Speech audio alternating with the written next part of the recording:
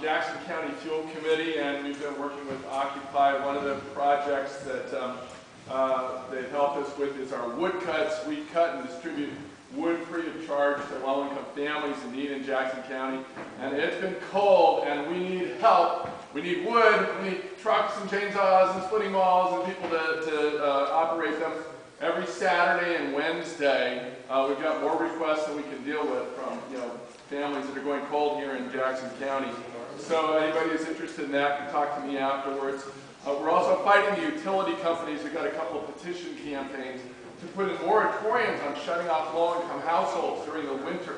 Both in the city of Ashland, and we're petitioning the State Public Utilities Commission.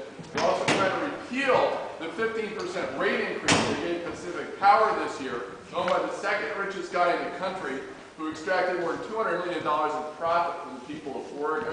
$39 out of your Pacific Power bill is pure profit for Pacific Power.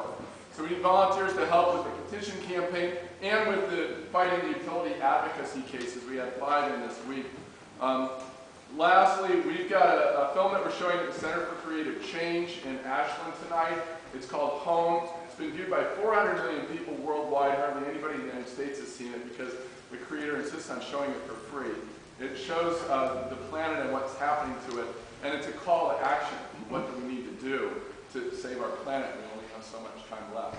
So everybody's welcome to come to that. There's a vegetarian potluck at 6. I've got leaflets for it. I put the flyer on the table there. Thank you. Center for Creative Change, 2nd and Main in downtown Ashland, 6 o'clock tonight.